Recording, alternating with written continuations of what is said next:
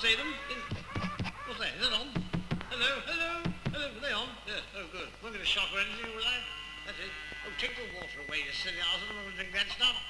Now then, settle down, gentlemen. Come along, settle down. So there's a good fellow. The time, summer. The place, Lord Charles's country home. The occasion, a press conference. Now then, you newspaper chappies know why I've sent for you. We're living in a tourist paradise here. I say, that's charming, isn't it? And I want everyone to know about it. We plan to leave at 10:30 a.m. Now then, take this down, will you? We are going to explore this other Eden. Yes, this semi-detached paradise. This hallowed lot. This land. This evergreen allotment. Where lies nurture and where every man jack is free. This dear land. This England. We left at 4:30 p.m.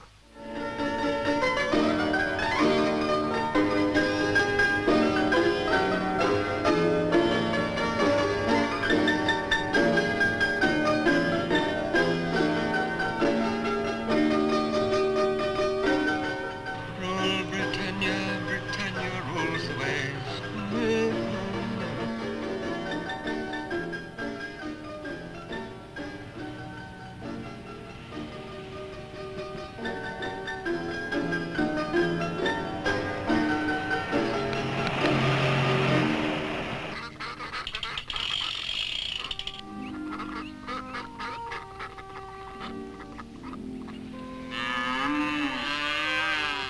4 weeks in Britain.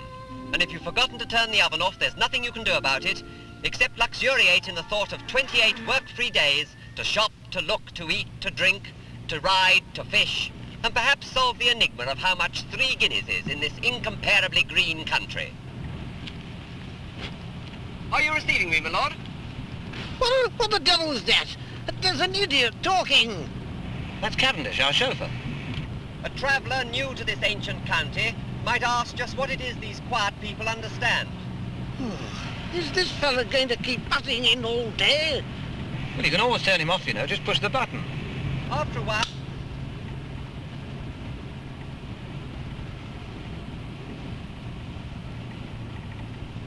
long centuries, the land has grown richer, its beauty has ripened, and its wisdom has distilled, slowly, like a good brew in the cask.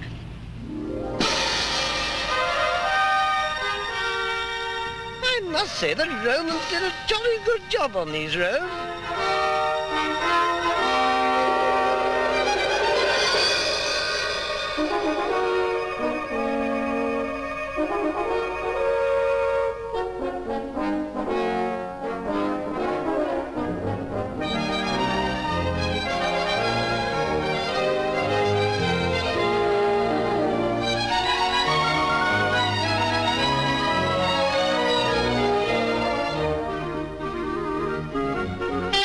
Cavendish certainly knew his Britain. A mine of information. And in this hospitable land, you the stranger will soon find yourself in tune with its rhythm, absorbing its essence. Oh, it's like being on the Sharadang tour.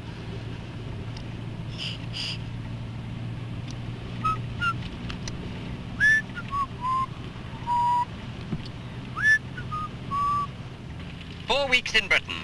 And if you've forgotten to turn the oven off, there's nothing you can do about it, except luxuriate in the... Shut up, Cavendish! Damn you! An appreciative little twit.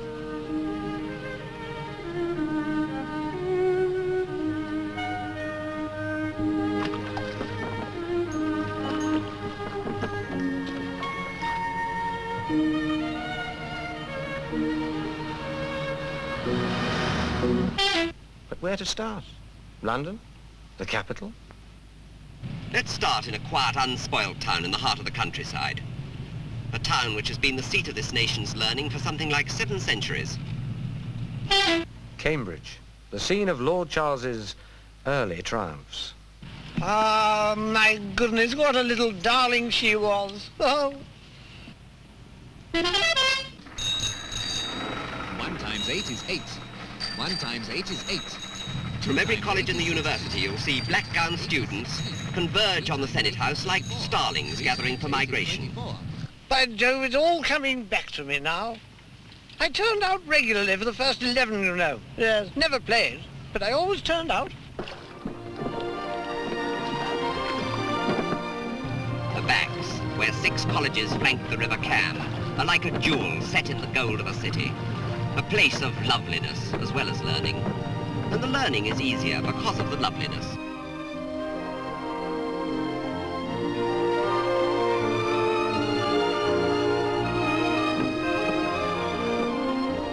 This university produced Frank Whittle, the father of the jet engine, Henry Cavendish, after whom the laboratory was named, and Lord Kelvin, who revolutionized the mariner's compass.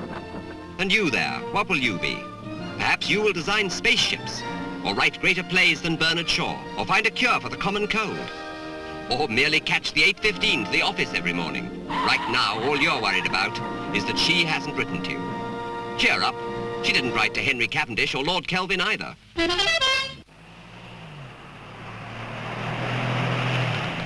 Oh, that fellow never stops talking. Anyone would think this was a travelogue.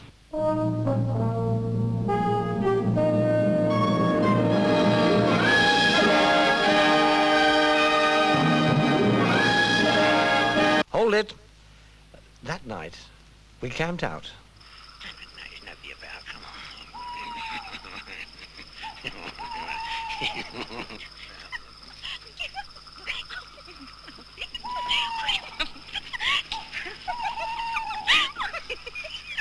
Hey, Cavendish, the natives are restless tonight. Keep the fire banks and your eyes skinned or we may never see another dawn. By Jove.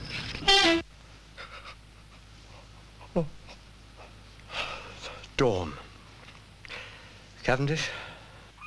Thank you, sir. Another dawn. Another day of golden promise flickering through the foliage. A moment and a mood of tranquility.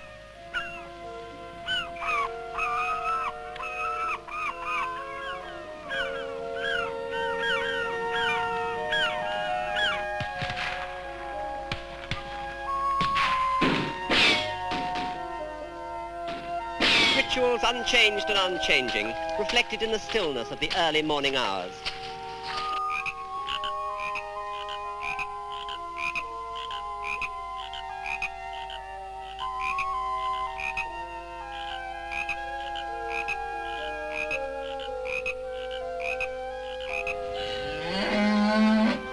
How remote the big city turmoil can seem in many of the villages.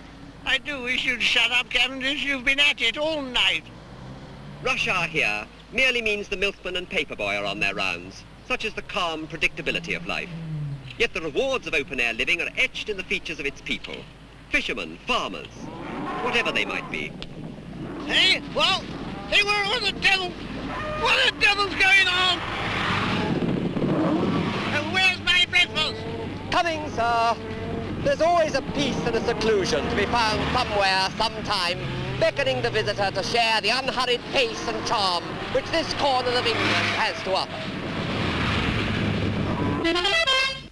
And then, gentlefolk, we made haste to Newmarket. Enjoy, my lord, the thoroughbreds as they flex their expensive limbs. Dawn now is the sound of horses' hooves on turf and stable yards at Newmarket, where you feel the very heart of the English racing scene. By Jove, Gigi! His lordship had other things in mind. I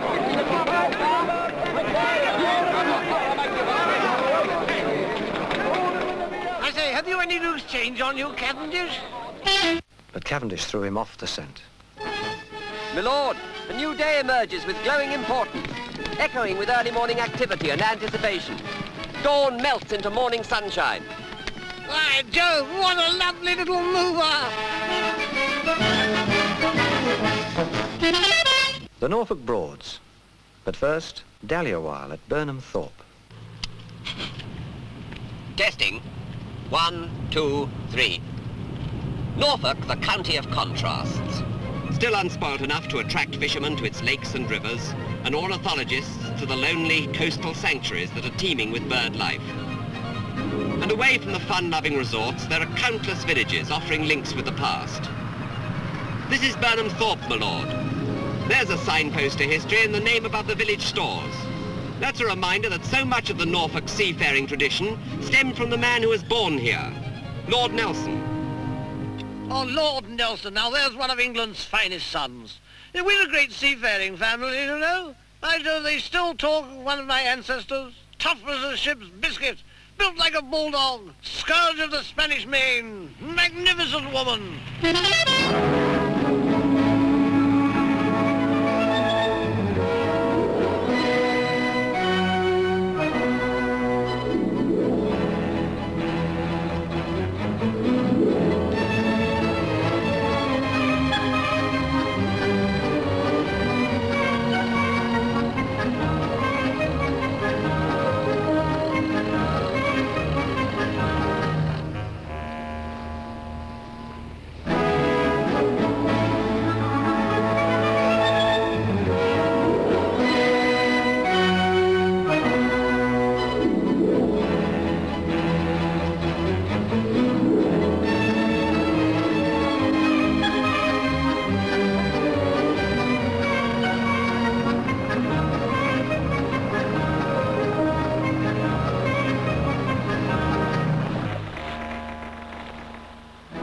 What more evidence of the everlasting Nelson touch should anyone need than to cruise through the lazy maze of waterways, the Norfolk Broads? Hours drift by. Time appears to have an endless unimportance. Not to his lordship when it's near lunchtime. The air here puts an edge on one's appetite. What? I think I should begin with some freshly caught lobster thermidor, followed by freshly caught chicken, followed by anything out of season. Come to that, I wouldn't mind a boar's head. Cavendish with an apple in his mouth. I assume all these refreshments are down to you, Cavendish, aren't they? Yes, so they are. More chips, my lord? Or could I tempt you with another, as they say in the vernacular, banger? Hardly cordon bleu, is it? And what's this pot of varnish? Tea, my lord. Forward to Chatsworth.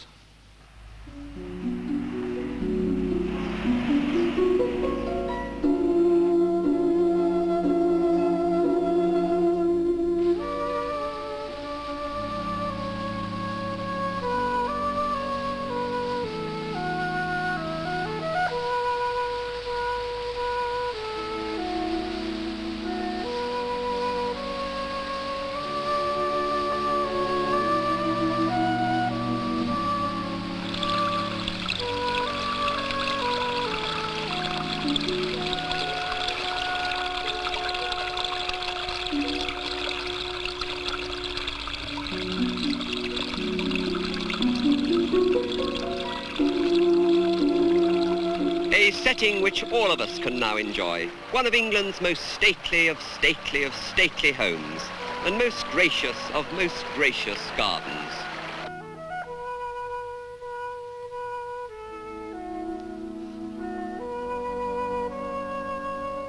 Chatsworth, my lord, known as the Palace of the Peak, one of the most sumptuous of all the great houses of the north, and open for anyone to visit.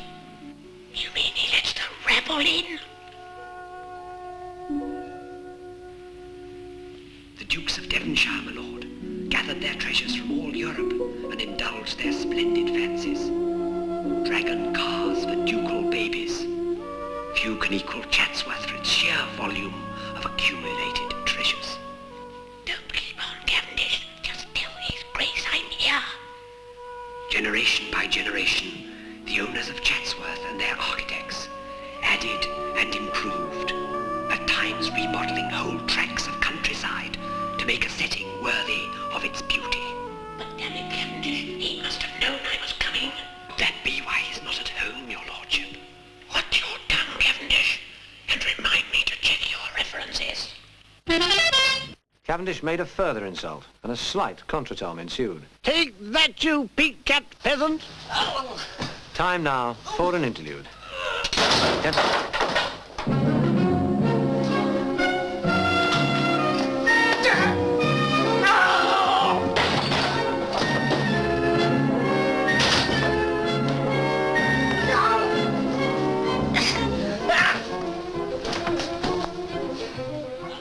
interlude continues.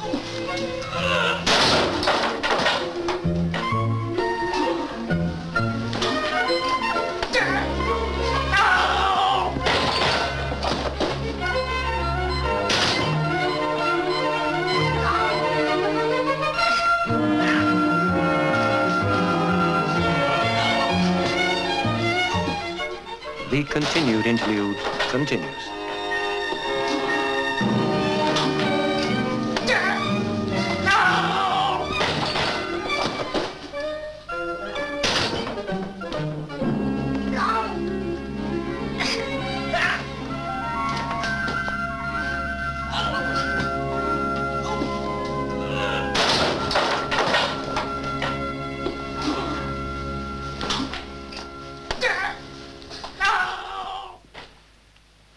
End of interlude. Well, his lordship and Cavendish had buried the hatchet, and so we headed north. The north of England, too, has its off-the-track places and its off-the-track jobs.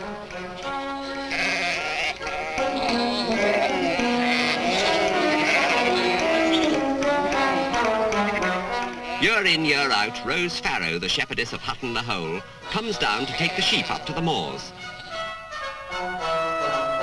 What about some coffee, Cavendish? The machine's out of milk, my lord. Hold there, peasant! Too late.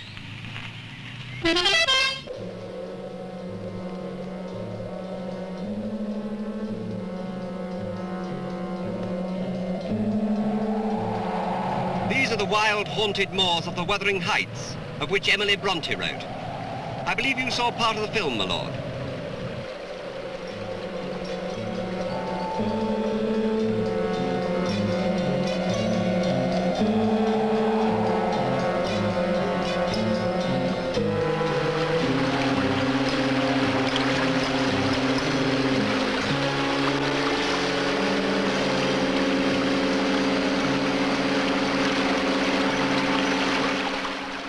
You like rivers, my lord.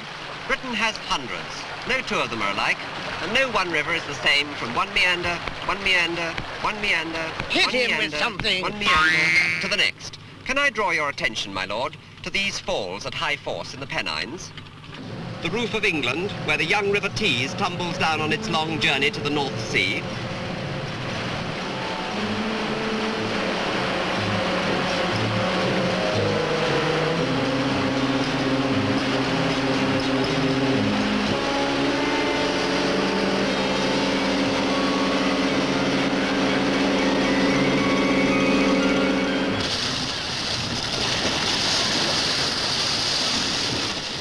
The coastal area is an ornithologist's paradise, crammed with nesting seabirds. Some exotic, like the puffin or the razorbill. Dumpy, like the guillemot or guillemot. Or lean, like the black shag.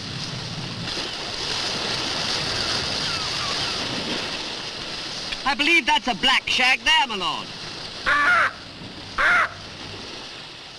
There are petrel and kittiwake, terns who find their way from South Africa, 4,000 unerring miles. Unerring? Yes, I think I'll stay in the car, Cavendish.